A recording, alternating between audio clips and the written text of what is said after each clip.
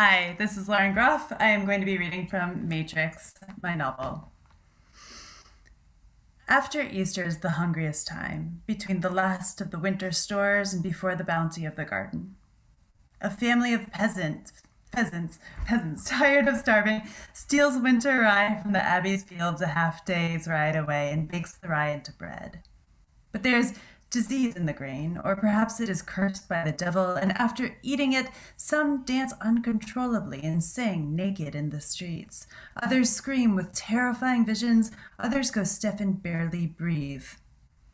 Nothing can drive out the disease, not praying, not bathing them in holy water, not tying them to their beds, not leaping out from the night to frighten them, not holding them by the ankle in the cold river, not beating them around the head with a yew branch, not burying them crown to toe in warm manure, not hanging them upside down from a high tree and spinning them until they vomit, not drilling a tiny hole through their skulls to let the bad humors out of their brains. The rumor spreads that the abbey's lands are stalked by the devil, that those who eat of the abbey's land are taking the devil into their bodies.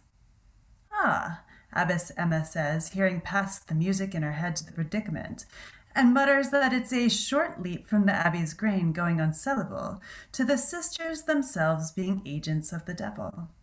Nuns already are suspect, unnatural sisters to witches.